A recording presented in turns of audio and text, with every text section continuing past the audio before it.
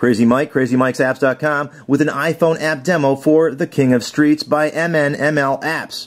This application is in the games category and works best on an iPhone or iPod Touch, currently sells for only 99 cents. Common sense and savvy negotiating skills are required to come out on top in The King of Streets, where you buy and sell items daily to pay off your debts throughout the 8 levels of gameplay. This game is based on a 80s arcade classic loosely, where you buy and sell high and low, and you'll show you that in this game. So currently I'm on level 2 in San Francisco. Each city represents a different level. You'll play through to Moscow and Milan and so on. Tap on there to begin the game.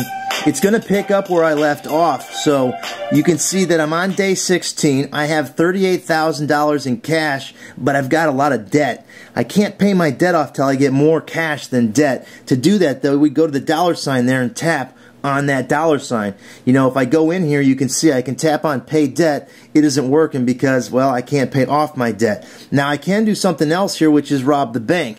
And again, this is a turn-based game, so that's what this is. I'm going to rob the bank. And it works out sometimes good and sometimes bad. This time it wasn't so bad. I didn't get arrested, but if I keep pressing it, I got arrested that time, and if I press it again, well, I actually earned, no, I got arrested again. This time I had to pay $44,000. So you can see how it racks up. I earned $16,000. So again, you can't just sit there and keep pressing it, because now you can see that my debt is much worse. I owe a lot more. I did make a little money off the bank robbery, but again, it's all fun and games, and it's in a game. Remember that. Now, we can check my backpack out to see if I have anything to sell. I have 60 vases and 2 watches. So we can go over here to the sell, and we're going to tap on sell, and we'll see what they're worth now. Okay, so the vases are sky high, which is great for me. I bought them at a dirt cheap price. We're going to tap on there, and we have 60 to sell. And that's the way this game works. You have to kind of wait for your moment of opportunity and go back and forth. See, now we've almost cleared enough to pay off our debt. And again, we're only 15 days into it because it's a 30-month cycle for the level. And you want to come out on top, which is very cool. We can tap on sell again and see what happens. There's a mini game that pops up that you have no control over, and you'll see what I'm talking about. Sometimes you'll be forced to play that game. A lot of times you're going to lose, and you're going to go to jail and have to pay to get out. So it says here, cops made a big cameras bust. Prices are outrageous. This is the time you want to sell your cameras if you have them, because they're going for $9,000 a piece.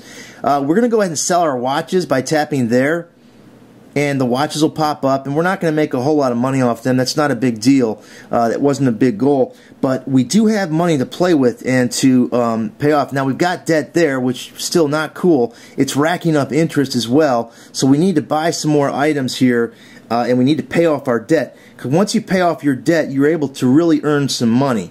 So you can see cameras have come down quite a bit. We've got quite a bit of money to spend here. So let's go ahead and let's do some kind of negotiate some street savvy skills here and see what we can do. We're going to go ahead and buy 120 cameras, and we're going to go back in there and buy some more things.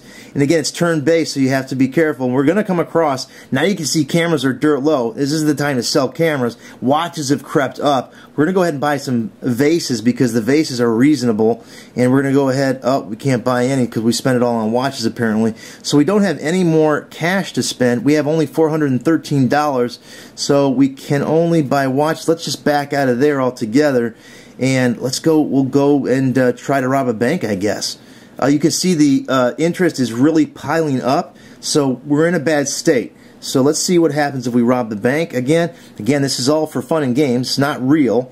We're going to go ahead and pull a bank robbery, and what happened? The robbery failed, so we didn't get arrested, which is good, because if we did, it would cost us money. We'll try one more time. We earned a little bit of cash, so let's back out of there and go back and see if we can sell what we bought earlier, the cameras, and see if we can make some money off of them. I'm not sure, but we're going to end up in that mini game. If you end up in the mini game, so the cameras now are, I think they're worth a little more than we paid for them, so let's go ahead and sell them all.